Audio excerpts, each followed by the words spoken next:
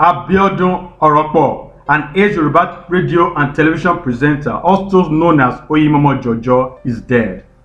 Please, if you are new to this channel, don't forget to subscribe and hit the notification bell so you don't miss any updates from this channel. According to close friends, he died yesterday evening after a sudden and brief illness. It was revealed that he suddenly took ill 2 days ago and he was rushed to the hospital for treatment. He gave up the ghost yesterday. Until his death, he was a well-known radio presenter, working with Faji FM, Dogs FM, and several other radio stations across the Southwest.